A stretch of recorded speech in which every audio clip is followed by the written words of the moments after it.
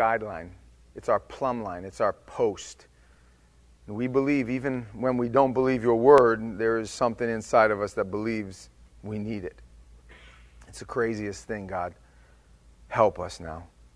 Teach us and show us what we don't have and what we need, and gently correct us and faithfully grow us.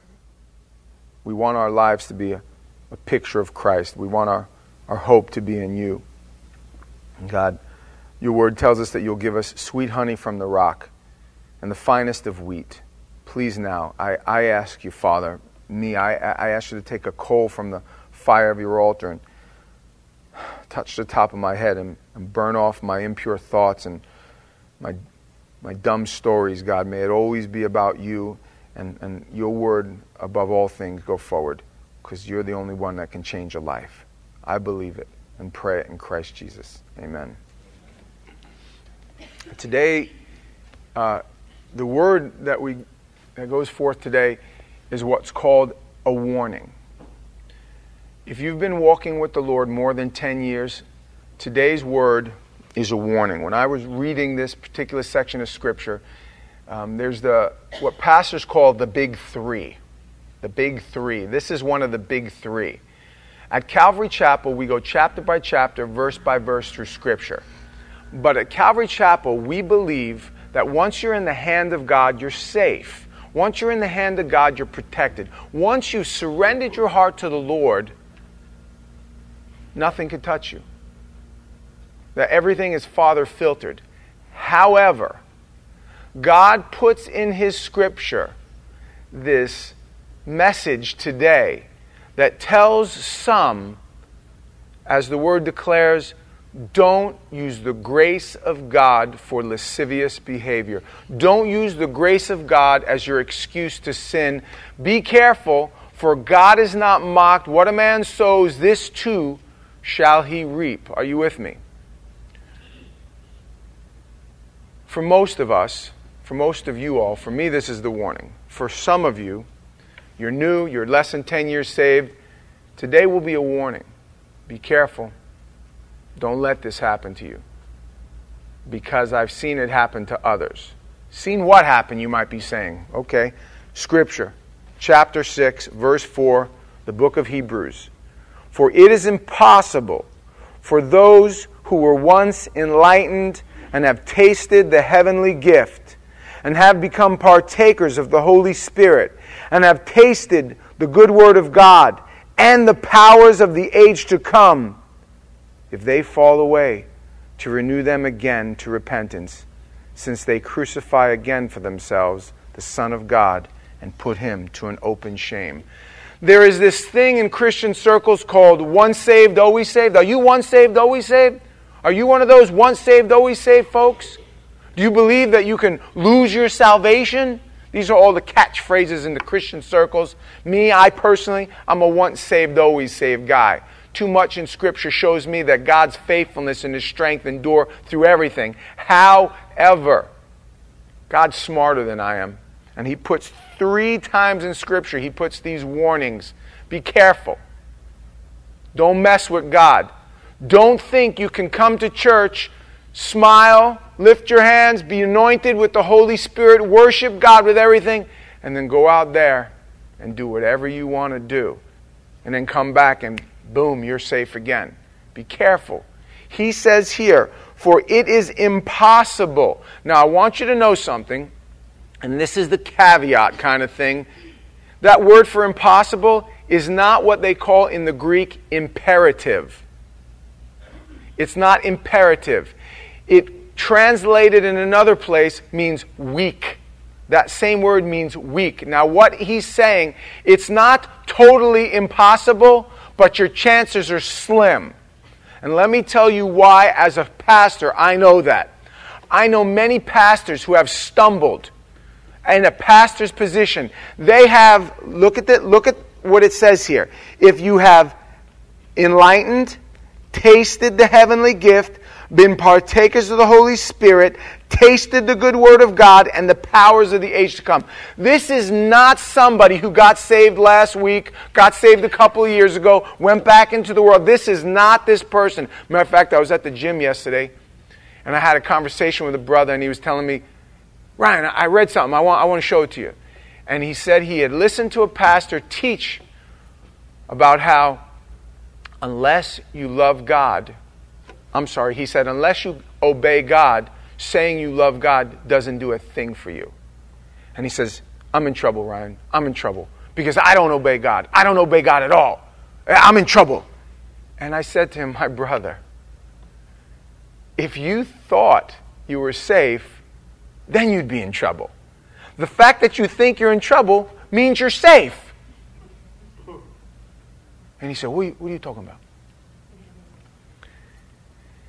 It's the heart that says, I'm cool, when you know you're doing things you shouldn't be. That is really in danger of hellfire. This scripture is not for him. This scripture is for those who, like myself, have been saved, been baptized by the Spirit, have seen God's power heal people, strengthen people, save people. I have tasted the heavenly gift. I've seen the prophetic word of God go forward and do the miraculous. If I allow myself to become weakened, have a little extramarital thing, maybe do a little business number that think God's cool with it, he says, be careful. That's the person who, once you've tasted all those things, and then you, see what he says there? Fall away. Fall away. Now listen, let me explain to you how this works practically. I have friends who are pastors in churches, ministers, evangelists, who have fallen away. And the vast majority of them, it's not even the money thing. With some of them it is, but most of them it's the sex thing. I mean, let's just, truth be told, most of the biggest things they do is they wind up having sex with their secretary. They wind up having an extramarital affair. And the church is all too willing in their hope to bring people upon grace to just re-embrace them. Oh yes, they repented. Let's just bring them back. They repented. Let's just bring them back. And you don't give them any kind of period of growth. You don't give them any kind of chance to let the Lord work on their heart. Let me tell you, I've seen these people, and it's hard for them. They spend the next period of their life stumbling and falling, and it's no joke. If anybody here has been a part of a church for any length of time, you know what I'm talking about. If you don't know what I'm talking about, then I'm glad. And here's what I tell you. Don't let it happen to you. Get addicted to this word. Get addicted to church. Get addicted to ministry, and let it last your whole life long. Because the saddest thing in the world is to see somebody who has been gifted with the gifting of preaching, or the power of evangelism, or the gift of prophecy. You see, the Bible says this, guys, and please stay with me. I know I'm going to go to some places where some of you guys are like, come on, make it applicable. It's going to be more than applicable. The Bible says that the calling and the gifts of God are irrevocable. Which means if God gives you the gift of prophecy, if God gives you the gift of speaking in tongues, if God gives you the gift of encouragement, any of the spiritual gifts, and there's lots of them, do you understand that He never takes them away? As a matter of fact, stay with me, please. This will comfort some of you. The gifts that are in you are already there literally from the beginning, some of them. The gift of spiritual discernment I've seen in little kids as young as 5 and 6 years old.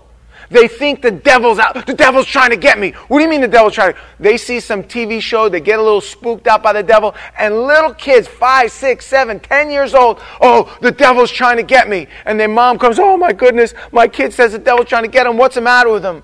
And I say, nothing. He has the gift of spiritual discernment. He already is seeing things that most of us never see. He's already sensing things in the spiritual realm that most of us see. Now what we have to do is encourage it and bring it up. My daughter Cammie, she has the gift of an encourager. The Bible calls that the gift of exhortation. She's 6 years old. Oh, Daddy, you did a good job fixing a car today. Mommy, that was the best food I ever did eat. She already has it. Now, you can encourage it or you can discourage it. You could help what's physical become what's spiritual. You could recognize that the power of God is already upon her. The gifts of God. For instance, so this will hit some of you. I have the gift of discernment as well. I pick up little things. I read people's faces. In the world, I think they call it paranoia. But it was the gift that I had ever since I was young. You talk to somebody and you could look at them, you could sense something. You're mad at me, I could tell. Why you say that? I could tell you're mad at me. Anybody like that? You just know. You could see. I know you're upset. I see it. I smell it on your spirit. You're upset with me. Now, in the church, that can be a wonderful gift. You could look in somebody's eyes and tell they have a broken heart, and you can encourage them. But let me tell you something. In the world, even in the church, it can be torturous. Thinking people dislike you, thinking somebody hates you, knowing something, thinking and wondering when it's true. And they'll swear, especially women, I swear there's nothing wrong. I'm telling you, I know there's something wrong. There's nothing wrong. Leave me alone. Then if there's nothing wrong, then why did you say it like that? Because I want you to leave me alone. What did I do? It was 3 days ago, and you never apologized. I just asked you if there was something wrong. You said there was nothing wrong. Well, you're an idiot for not knowing. I knew it. I knew there was something wrong. You know what I'm talking about? It's that thing. When you've done that and seen that, God's gifts and callings are irrevocable. He doesn't take them back once He's finished. I know people that speak in tongues and they could even interpret. Incredible gifts. Some of you guys that are a little older in the Lord know what I'm talking about. If you don't, if you have an interest in that stuff, just come and ask us afterward. We'll lay hands on you. Maybe God has certain gifts for you that He hasn't unlocked yet. However, you think you fall away and God would take them away. You think that spiritual discernment, once you stumble and fall, God's going to no, that's it. Now I'm taking it back. God doesn't do that. That's never been God. He never takes away what He gives you. As a matter of fact, the only time God takes away anything from you, He gives it back better. Everything. So what does that mean?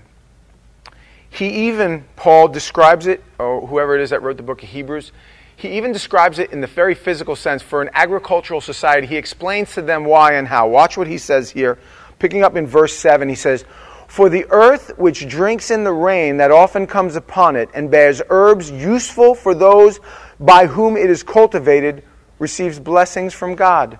He says the rain comes down upon the earth and it bears herbs, food, vegetables, fruits that are useful. But, verse 8, if it bears thorns and briars, it is rejected and near to being cursed, whose end is to be burned. It says, just like the earth itself receives the water, and in case you guys don't know, the Bible, the Word of God, is a type of water. All through Scripture, it'll call the Bible the water of the Word. Just like a person receives the water of the Word, grows and bears fruit, helping others. That's what we're called to do. Love God with all our heart, mind, and soul, and our neighbors ourselves, the Lord Jesus said. Right or wrong? Just like the earth, though. If the earth bears fruit, we love it. We use it. It helps us. But if the earth bears thorns and briars, anybody live in Florida and think you have grass? No. Where it gets cold, they have grass. Up in New York, in the summertime, you can roll in the grass and it's soft and you put your hand on it, your face on it. It's the greatest thing. In Florida, we have weeds. They just turn green sometimes. You guys know what I'm talking about? It says, but if the earth, if you plant a garden and instead of getting the fruit that you desired, you get thorns and thistles, you know what you do? You go to the store and you spray it down, you kill everything, till it, turn it over. It says, make that spiritual now. God pours all his light and all his love and all his goodness in you, and you bear nothing but bad fruit. You take advantage of God's people. You steal, you rob, whatever. What do you think God's going to do? He's going to leave you to yourself. And let me tell you, you'll do worse job to yourself than God ever will do. God takes his hand of protection off of you. Hey, we're not interested in God's protection anymore. Have it your way. How'd that work out for our school system since we stopped praying in school? And then they want to say, where was God at Columbine? Where was God at this? Where's God? Excuse me. God says, I'm not allowed. I'm not allowed. Where was God at Sandy Hook? Some great books and stories that just came out about seeing how God was at Sandy Hook. Not in the school, but in the hearts of those people who believed that he can take what was so foul and make it good still. Again, for the earth which drinks in the rain and that often comes upon it and bears herbs useful for those by whom it is cultivated receives blessings from God. But if it bears thorns and briars, it is rejected and near to being cursed, whose end is to be burned.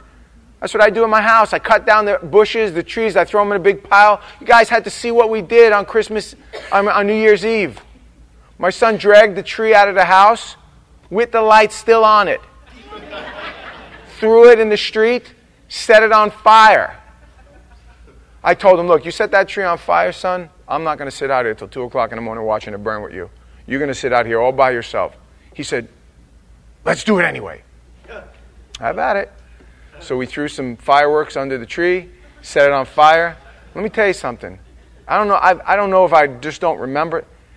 In 90 seconds, the whole thing was burnt up with a blaze. It was like, wow. And the heat coming off it and the cool colors from the plastic lights and everything. It was phenomenal. I couldn't believe it. Totally separate. I mean, this is totally like a life lesson. I don't believe I will be getting a live tree and putting it in my house again. I put a live tree in my house a couple of months ago. Well, actually, not even, about 5 or 6 weeks ago. I wrap electricity around it.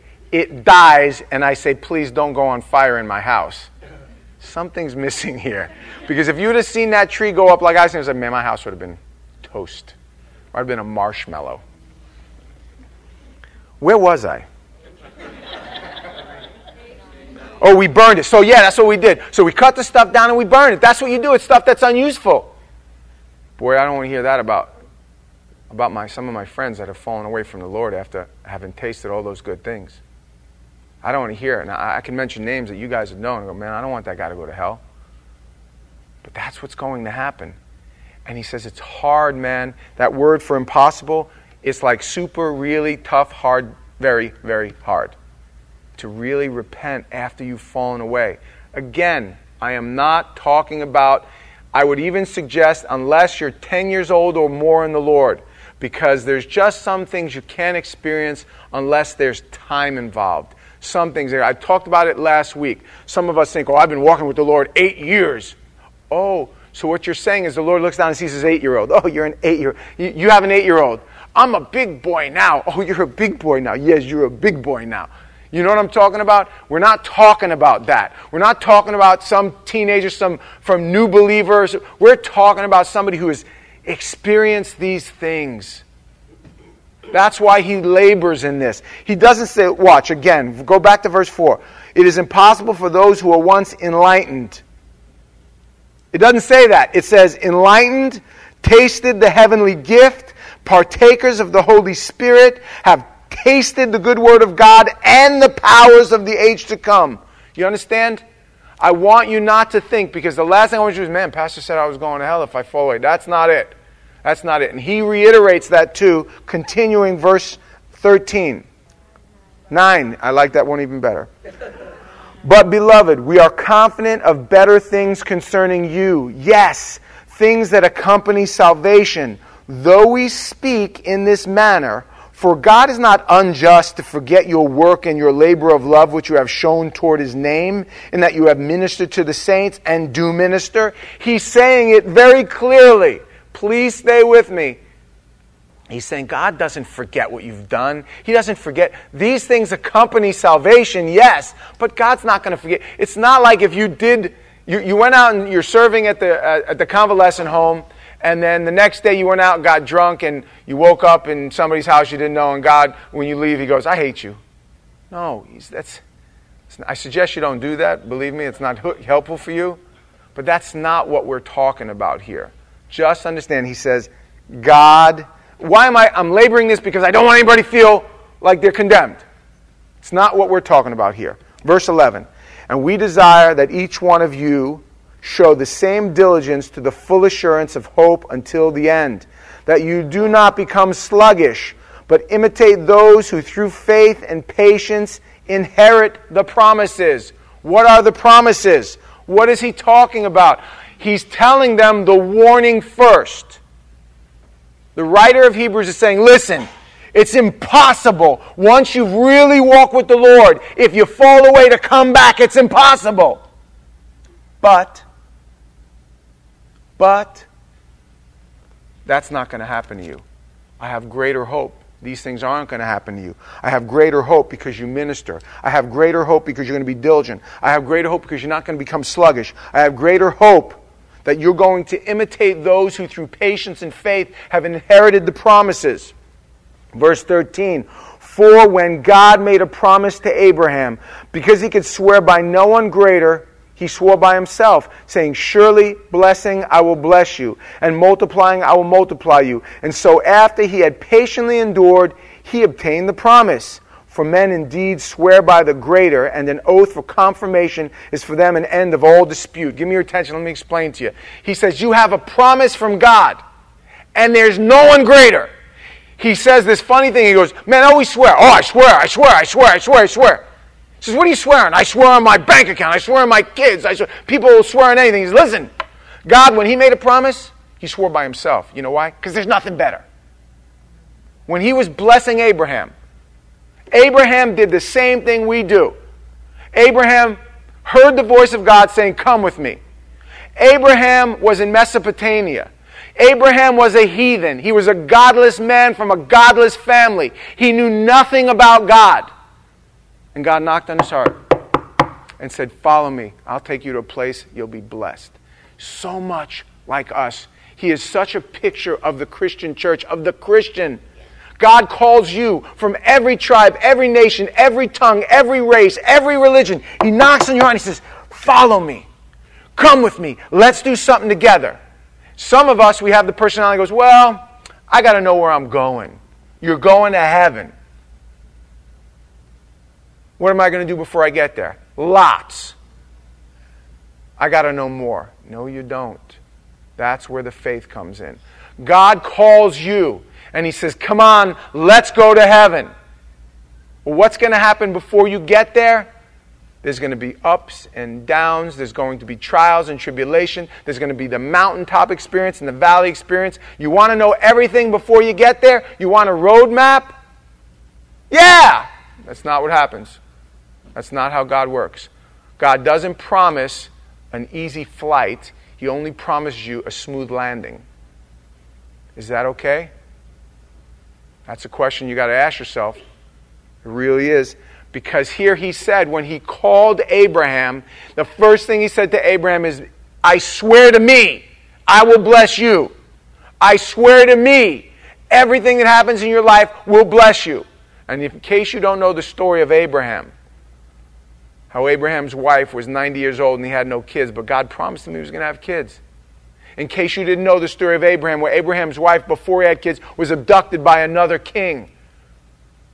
Wanted to keep her as one of his concubines, but God promised him children. You can see all the promises that God made to Abraham, the same promises he makes to you. I promise you, your life will be blessed in the end. I promise you, you will be able to say all things have worked together for good for me. I promise you. And there's no one greater than God. And his promises never fail. Never. Well, you don't know because... No, don't give me hypotheticals. Don't give me your worries and your fears and your doubts. Give God your heart. He'll take care of everything. I was talking to my brother Walt before the service. The liberals, they have this crazy thing that they do.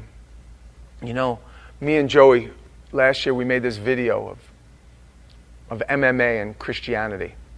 And the first thing I said in the video was, if you're not into MMA and you're not into Christianity, you're not going to get this video. You're not going to get it. But the correlation between mixed martial arts, anything that you do that brings you to the end of yourself, and Christianity is so close. But there's Christians on there saying, don't believe this pastor's a charlatan. There's people making comments that you'd never think. They say this. And I said to the guy, I sent him a text. Couldn't handle it no more. This one guy who's got Jesus all over his page, and he said this guy is using the Bible to this. God would never condone the punching of somebody in the face. He's got the whole thing there, and this guy, he doesn't know God at all.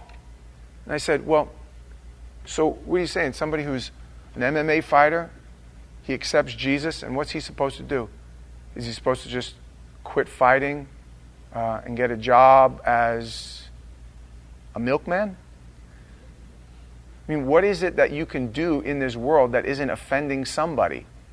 Because when it comes down to it, they're going to tell you you're bad for trying to make money. Money's bad. Money's not bad. Money's good. The love of money's bad. And what you will do to make that money, that's between you and God. And that's where God will judge you. But there's nothing wrong with making money. God wants you to make money. Now, we don't use God to make money. The Bible specifically says don't use God as a means for gain. God wants you to be rich. Work hard. You'll be rich. God wants you to be poor, work hard, and you'll be more blessed in spirit than the guy that's rich. You won't miss it. The point I was making was it's wherever you are, let God have your heart, and He'll make you better at it. If you're a house mom and you're looking at homeschooling your kids, and you think, I was terrible in school, I can't homeschool my kids. Listen to me. You love Jesus with everything that's in you, and He'll make you the best homeschool mom there ever was. You're an insurance salesman, computer fixer, whatever it is that it is you do. Don't you get it? If you love Jesus with everything, He'll make you better at it. We search and seek for everything that we think is going to make us better because there's this thing that's going on in our heart and our mind. Well, God doesn't like me because, it's only the grace of God that, especially for you guys that fight here. Especially for you guys that are involved in business. You got to deal with the cities, you got to deal with the states, you got to deal with so much confusion. This guy's got to get paid, and that guy's got to get paid, and this permit's got to get through. And there's always these gray areas, and you think, God's going to be mad at me because I didn't do everything right. Listen, you do your best to do everything right. The Bible's clear about giving to Caesar what Caesar's and God was God, but don't you understand? God wants to use you right where you are. Yeah, this is what we should do. Make all the MMA fighters stop being MMA fighters. All you guys, I'm looking at all you guys, don't be MMA fighters anymore. Don't be Christian. Either be a Christian or don't be. Okay, then who do we have as an ambassador in the MMA world to save those that are going to hell that are there? Well, they can go to church. What do you mean they can go to church? Why would they go to church?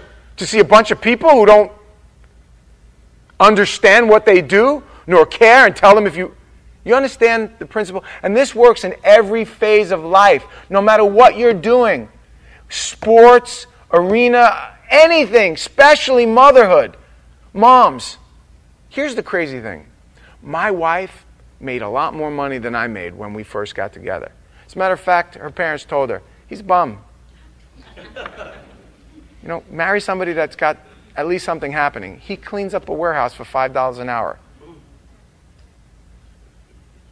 And you know what she did over the course of the next 5 years? She gave up her job to raise our kids, even though I was making no money, because she faithfully believed that God was able to do what I wasn't. And things were tight. Things were tough. And there was many times where she said, maybe I should go back and start selling insurance again because you ain't making no money, hon. Borrowed money from her parents, borrowed money from my parents at different times. $100 here, $50 there to get some groceries. But God. You can see I ain't missed no meals. My kids, they're all alive. Not one of them starved. God's been faithful, man. And He's able to do that where you are. Now look at what He says here. I love this last section of Scripture here. That verse 18. 17. Thus God, determining to show more abundantly to the heirs of promise the immutability of His counsel, confirmed it by an oath. That big word, immutability, means unchanging. Not only is He making the oath, but His oath is immutable. It's unchanging. It will not fail. He says, verse 18, that by two immutable things, in which that it is impossible for God to lie, we might have strong consolation who have fled for refuge to lay hold of the hope set before us. I love that. We have fled from refuge for the hope. That's what I did. And although at the time I wouldn't admit it, I'll admit it now.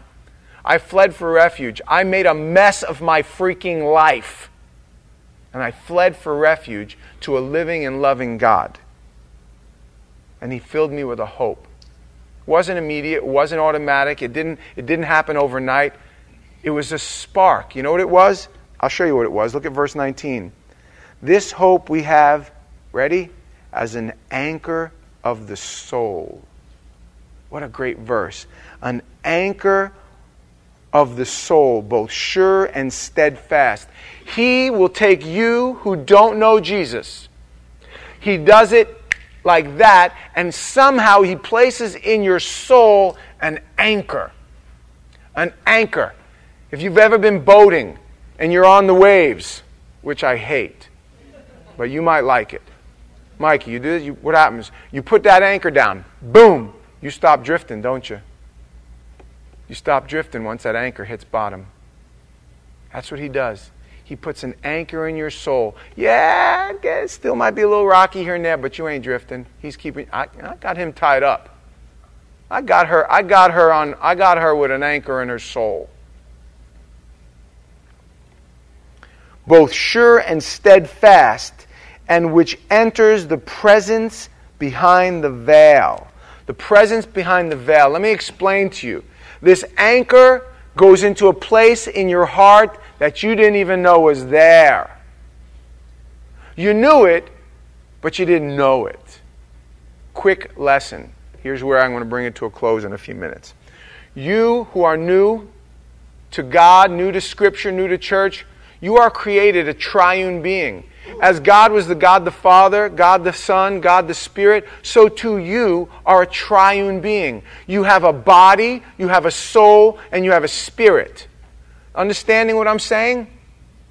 There is something, let me give it to you like this. You go into a bar, and if you're a guy, you see this really nice looking girl there, and first thing you do is that's a nice looking lady right there.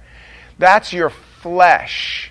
You're trying to appeal to the flesh. You try to make yourself look good. You know, you got this thing here. You put a drink in your hand because you never know what to do with your hands before you got something in them.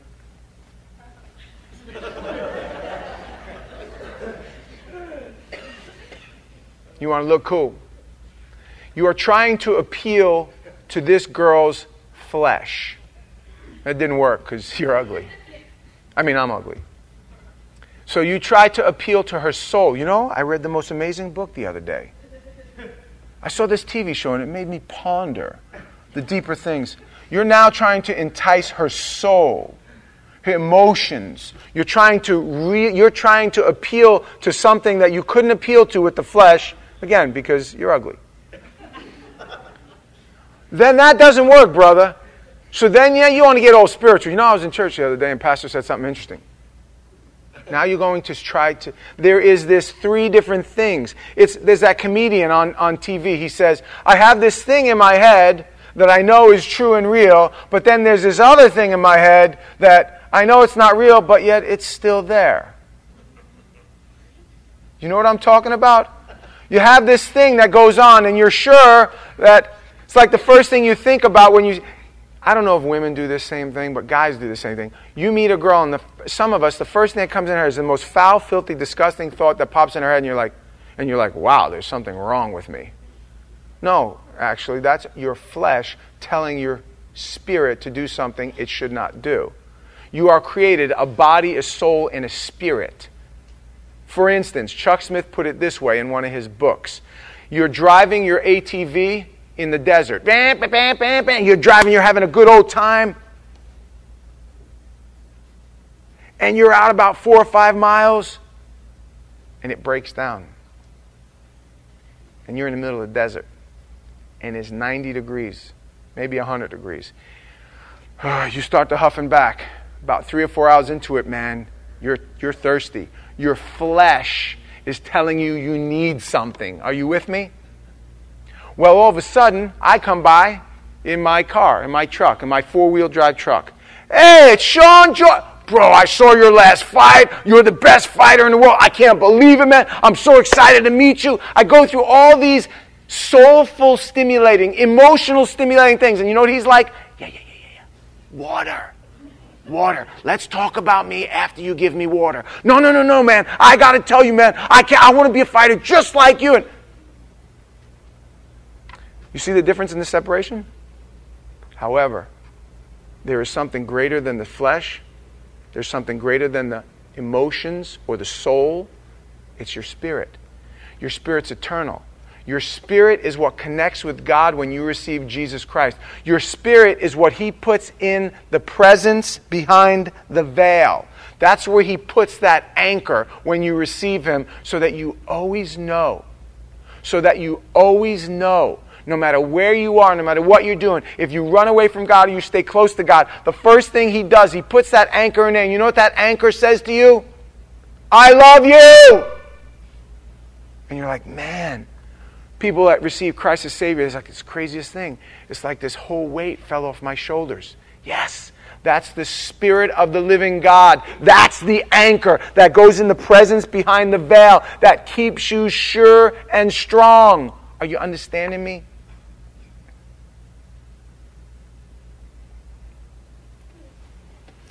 This hope we have is an anchor to the soul, both sure and steadfast, which enters the presence behind the veil. The Holy Spirit says, I love you! And then you leave church. And Monday, I love you. And Tuesday, I love you. Wednesday, you don't have time for church. I love you. By Friday, the voice, it's faint. And you're like, man, did I lose my anchor or something like that? You come back on Sunday and you hear the worship go forward. You see the prayer. You hear the word go forward. And you go, and you hear it again. I love you!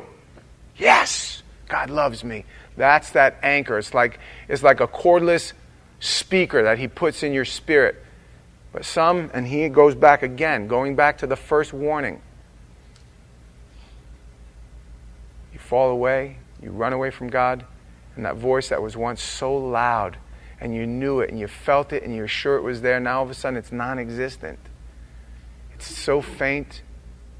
So many times we pursue our things, this is what I was talking about before. We pursue our things that we're sure God doesn't approve of.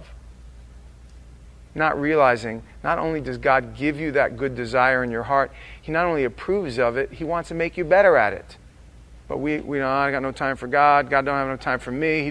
God's not happy with me right now because I'm doing this or I'm doing that. We think. God says, are you kidding me? Not only do I approve, I put you there. Are you with me? Lastly, verse 20.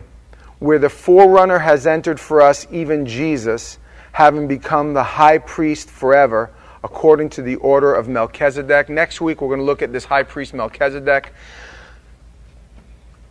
Leah, would you come up and play something? Where's Leah? She's what? Leah is? Praise God. Will you come up and play something then? I want to give you an opportunity to receive this anchor behind the veil. This presence of the soul. And this soul, if you are in any place where the things that I'm saying today have caught you by a hurricane, they slapped you right in the face, and there's this question, this wondering, am I serious?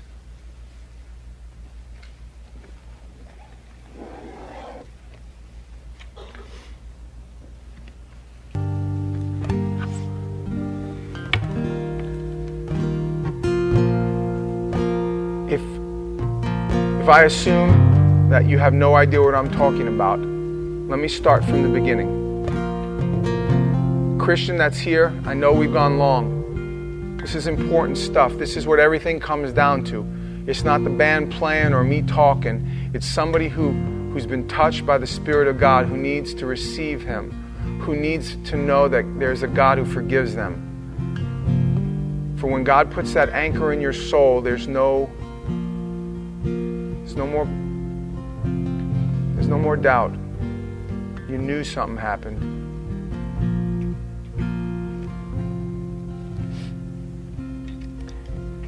You've lived your life, and people have hurt you. Your family has not done what you thought they should, so you've dove into your business. You dove into your relationships. You dove into your sin.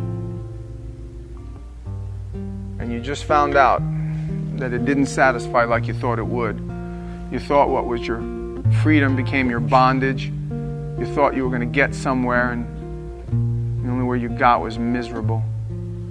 If you've come to the end of yourself, I offer you that are here hearing my voice, by the power of the Word of God, salvation. God has put His Son on a cross to die because you owe a debt you cannot pay. And you know it. You know you've been running from God your whole life because you knew you were doing things that He wouldn't approve of. You either said you didn't believe in God or didn't care. Well, now it's time. Your heart stops beating and you go before a living and loving God, and there's only one thing that's going to stop you from serving the sentence of your soul, which is hell. And that's a relationship with Jesus Christ. That's it. Because heaven's free. No more debt, no more pay. You're on trial. And the lawyer is the devil. And the judge is God. And he says, I have commandments, and you must keep them. Thou shalt not commit adultery, lie, steal, bear false witness. Thou shalt not. And you think about them in your life, and you're like, pfft. And the devil's sitting on the side of the table. You guys have that picture in your head of the court, and he's sitting there going, he did this, and he did this, and he did this, or she did this, or she did this, or she did this, and you know you're guilty. And the judge is sitting on his high throne, and he's about to pronounce sentence on you. And they get to the last page of your conviction, and it says,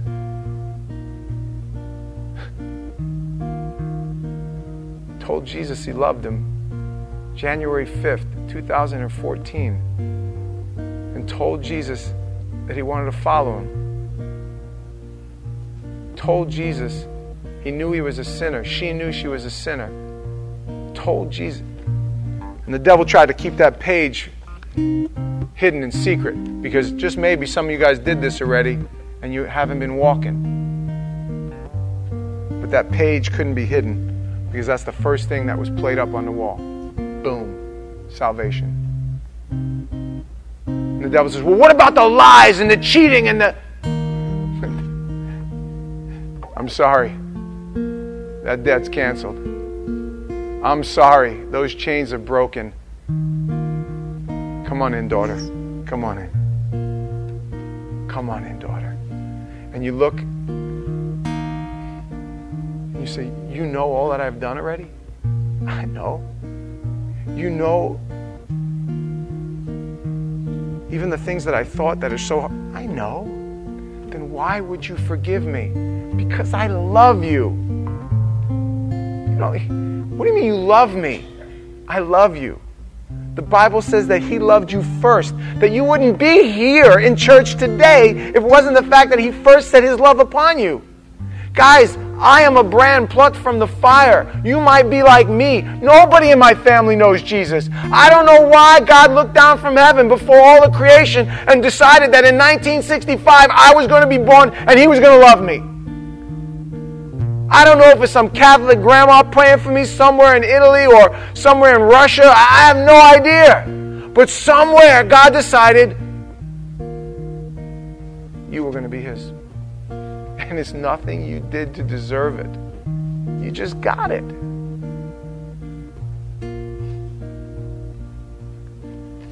Confirm it today. I'm going to lead you in a prayer that's going to say, I'm going to give you the words. Just say it out loud after me. It's just a dedication prayer. You're just saying, God, I love you, and I need your forgiveness. And God will give you immediately the anchor, boom, behind the presence of the veil.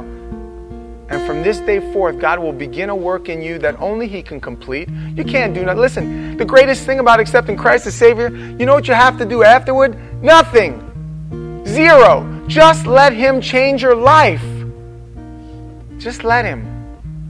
For every step you take to God, He takes 10 to you. Okay, I've talked long enough. I'm going to let the Holy Spirit work a second. I'm going to ask the church to pray. And I'm going to ask you to think about what I just said. You who know exactly who I'm talking to. Alex, give me about a minute, please. Just play a song.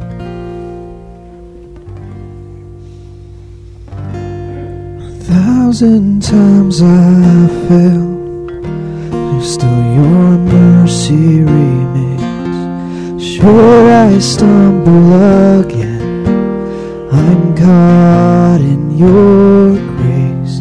Everlasting, your light will shine when all else fades. Never ending, your glory goes beyond all things. My heart and my soul, I give you control. Consume me from the inside out, Lord. Let justice and praise become my embrace, to love you from the inside out. Your will above all else, my purpose remains. The art of losing myself in bringing you praise. Everlasting, your light will shine when all else fades. Never ending, your glory goes beyond all things.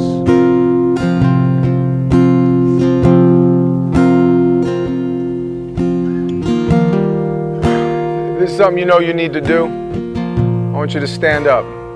Congratulations, brother. I want you to stand up. If it's something you know you need to do it, you've been waiting too long. It's something you're going to stand up in front of everybody. You're not going to be afraid, because He died on a cross in public, and you're going to do it. You're going to say, God, I'm yours. This time I mean it. Don't let anything keep you down. This is your commitment between you and God, and you just don't care who knows it.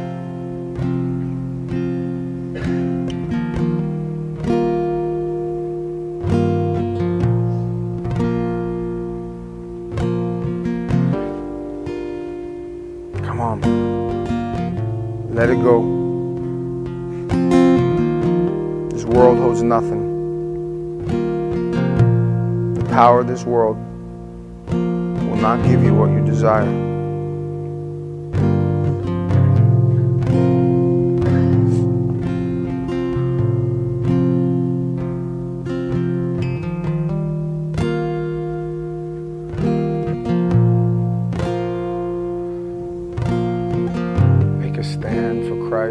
Come on. In my spirit, I sense there is more than just a couple that know they need to do this and they're afraid.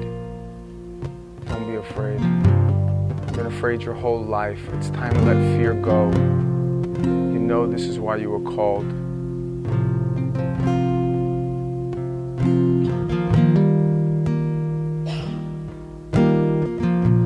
Good job. Congratulations.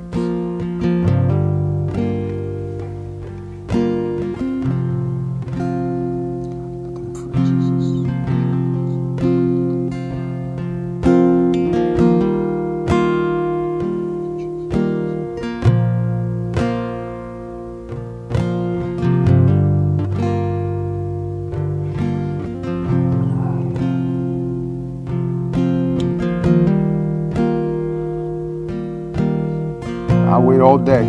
I swear I will.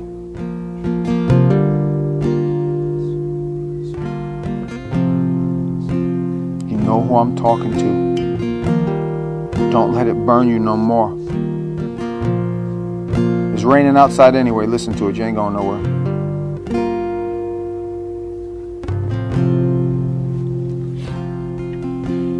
Congratulations, sister.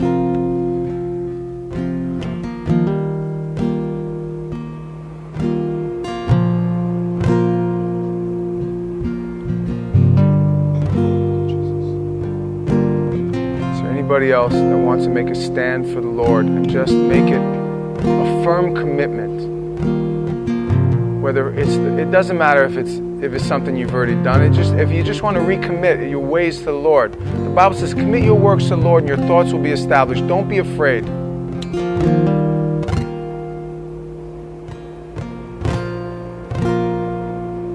right. Now we're talking. Yes, brother.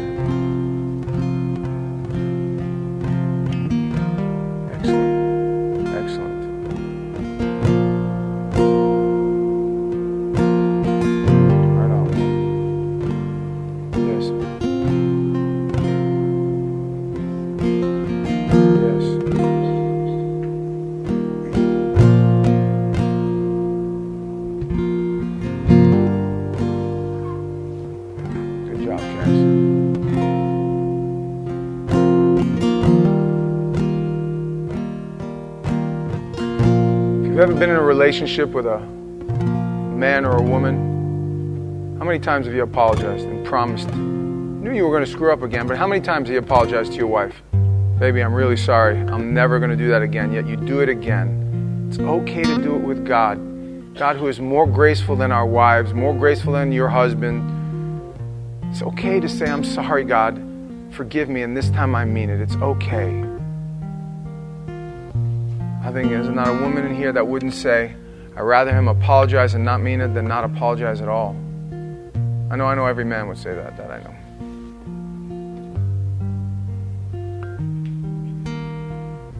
Okay.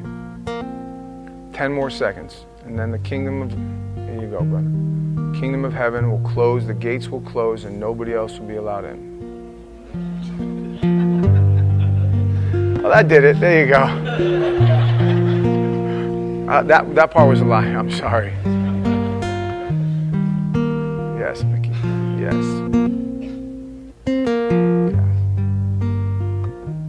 Hey, let's say this prayer out loud together. And don't say it if you don't mean it, but mean it and say it. Say it with me. And just listen to the words before you say them. Don't just parrot them, because this is the word of God we're going to speak. And a positive confession we're going to make to God that will change our lives.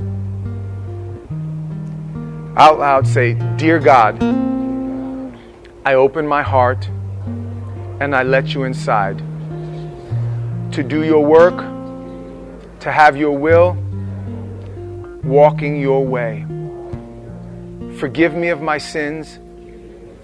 Cleanse me clean. I have decided this day that your plan is best for me. My plan has not worked, and I'm ready. In Jesus' name, amen. Amen. God bless you guys.